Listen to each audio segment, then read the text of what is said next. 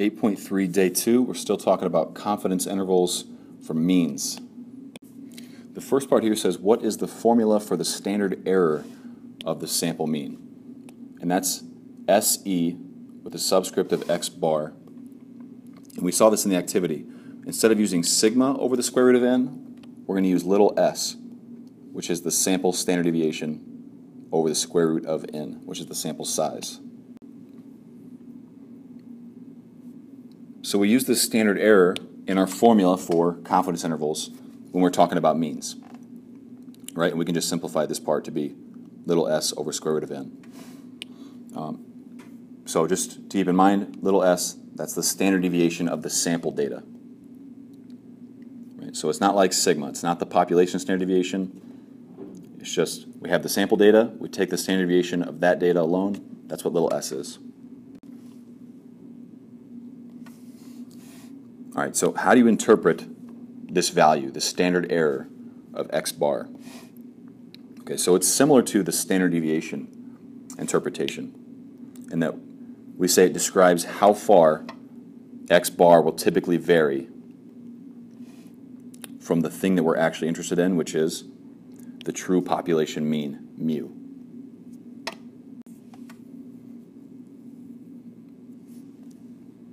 And how does this n piece play a role? Well, we have to make sure we mention that that's from repeated random samples of the same size, which would be n. So this is a measure of variability. How far x bar typically falls from the true population mean mu.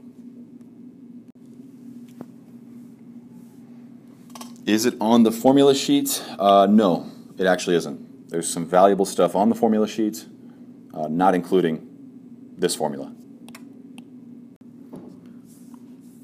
So the formula for a confidence interval for a population mean. So we've got the general one here. The other way we could write it would be to do it without the standard error of x bar, right? We could just write little s over square root of n. Unfortunately, it's not on the formula sheet either. So what actually is on the formula sheet in regards to confidence intervals?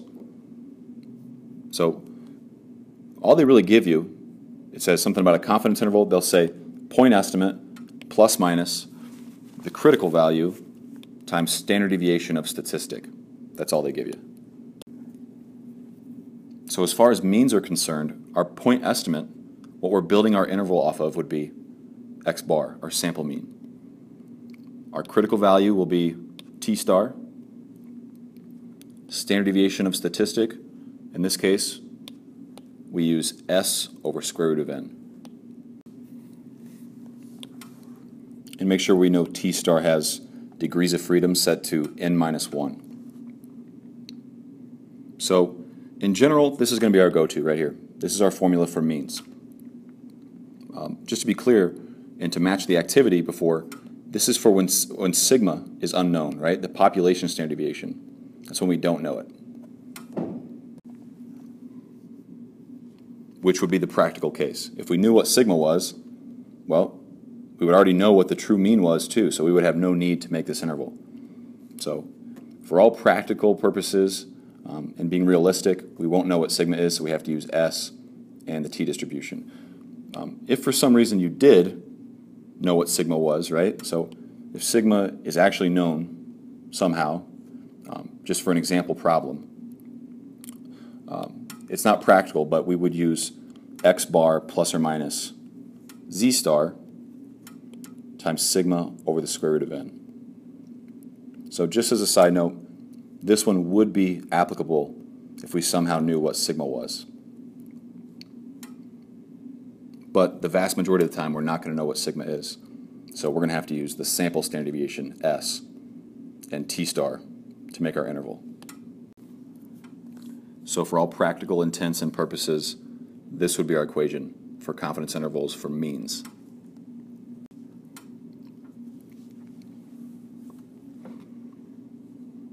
All right, so let's look at the lone example for these notes. It says Milk's favorite cookie. For their second semester project in AP Statistics, Anne and Tori wanted to estimate the average weight of an Oreo cookie to determine if the average weight was less than advertised.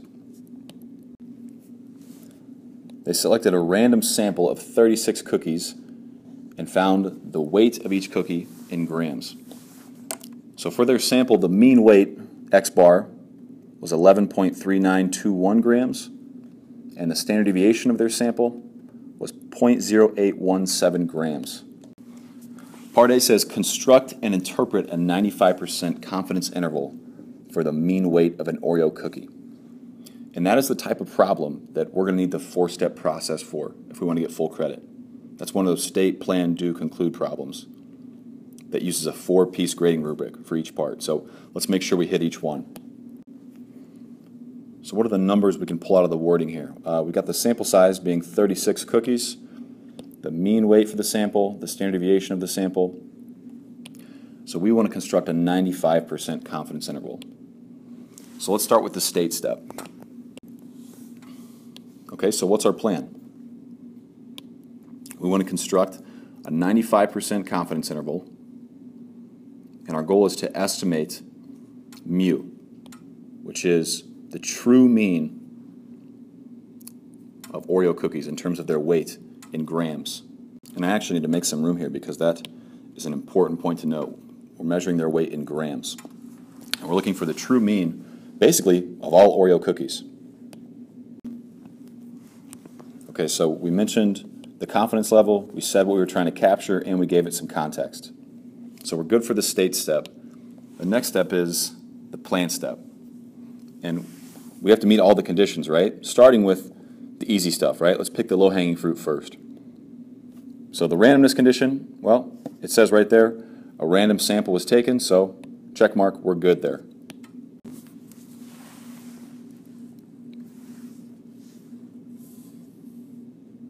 So we've got two other conditions still remaining here. First one being normality. And it doesn't say that the parent population of all Oreo cookies is normally distributed. But we don't even need that information because our sample size is big enough, right? Our sample size is over 30, so automatically we can say that normality is good in this case due to the central limit theorem. So since 36, our sample size, is bigger than 30, we can assume normality by the CLT, central limit theorem.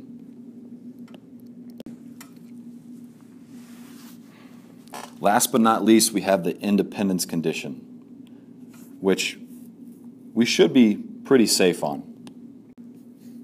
I know they didn't sample with replacement, right? I'm sure they ate every last one of the cookies, right? They didn't put them back. But as far as the 10% condition goes, we're well under 10% of the entire population of Oreos, right? So 36 Oreos is far less than 10% of the population size of all Oreos. So we're good on the 10% condition. That's definitely met. So check mark. We're good on all three now.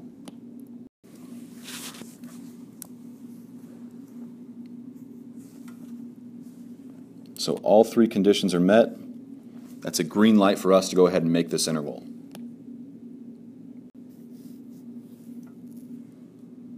And we are going to do that in the do step. So let me clear out some space here. The do step. Here's where we're going to actually calculate our 95% confidence interval. So we know the formula starts with the sample mean, x bar, plus or minus t star, times this s over square root of n value. So we actually have all of these values ready, except for we don't know t star yet, so we need to get that first.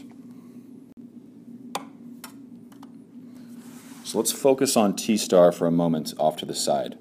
So we've got 95% for our confidence level, and we need to mention the degrees of freedom for t star.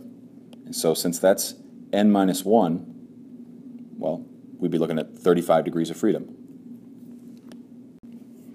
So if you're someone who prefers to use the chart, you would look for 35 degrees of freedom and the 95% confidence column.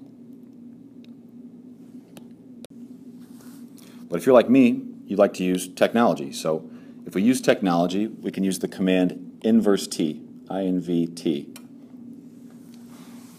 And all it asks us for is for the area and degrees of freedom. And this would mean area below the boundary. So for 95%, if that's in the center of the curve, the boundaries would be at 0.025 or 0.975. So you can use either one of those for the area, and go ahead and use 35 for the degrees of freedom. And that should get 2.03 for the T-star. Also known as our critical value. Okay, so now we've got each one of these pieces, right? So let's go ahead and start to set this interval up. X bar is 11.3921. We got T-star. We've got standard deviation, S, and sample size.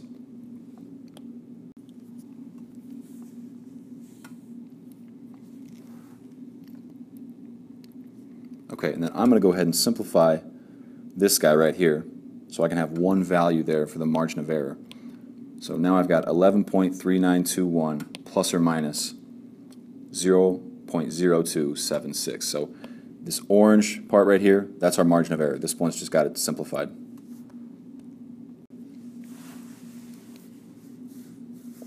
Okay, so let's put an interval notation.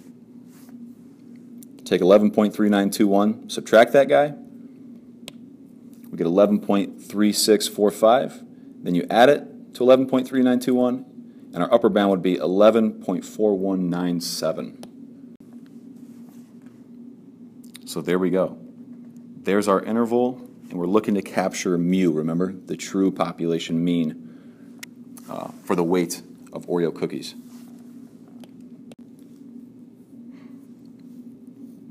So the last step would be the conclude step. We need to interpret what this is in context, and I hope we're getting good at that by now. The conclude step, so we can start by saying we're 95% confident that the interval from, well, the lower number was 11.3645 to our upper number, which was 11.4197. And you'll notice the color contrast here. I think this is really important because we didn't have to do this for proportions, but now these should have units, right? We're talking about weight in grams. So be careful with that. AP grading will definitely look for you to use units when you're talking about these values.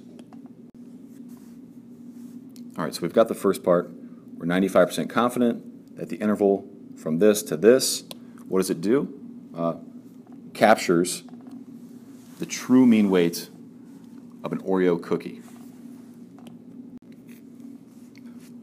So that's it for part A, right? We did the 4 steps. We did state, plan, do, conclude. And now part B is where it actually gets interesting.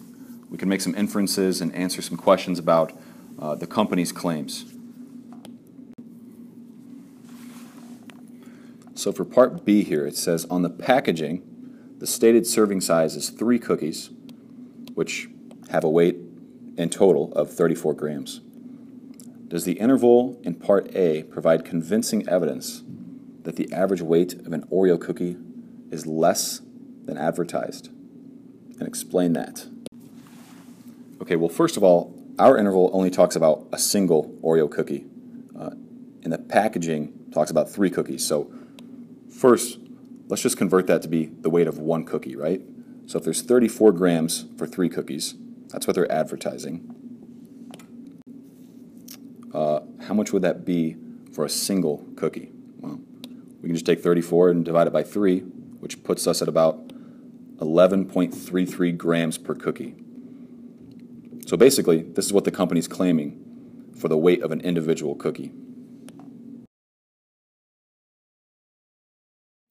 So if we compare this value to our interval, well, the whole interval is above that.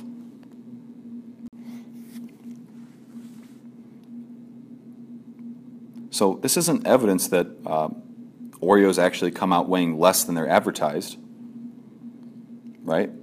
Our interval was actually above the stated value.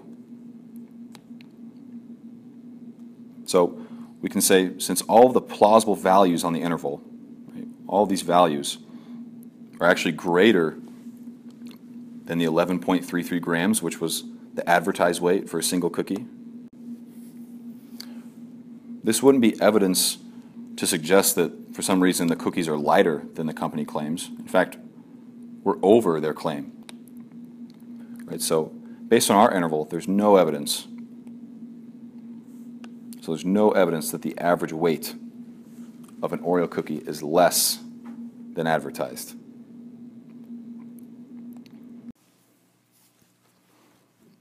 So the only way we would have had convincing evidence then is if our entire interval was under this advertised value, right? So if all the values on our interval were actually below the advertised weight, then we would have convincing evidence that the true mean weight is less than what they claim. So this interval actually suggests the exact opposite. So since all of our values are above 11.33, which was the advertised weight, our data is actually evidence that says, you know, the true mean weight is probably more than 11.33. So our interval actually goes the other way.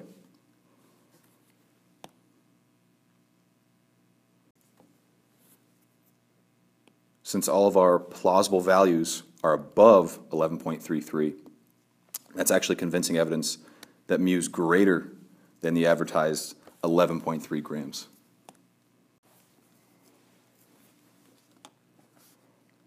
All right, so that's actually our first example, our first experience with constructing a confidence interval for means. We talked about the formula we use, and we talked about the standard error for x bar, and how do we interpret that. Just in case you weren't thinking about some delicious Oreos from this example, there's an Oreo cake. And that is all for these notes. I'll see you in class.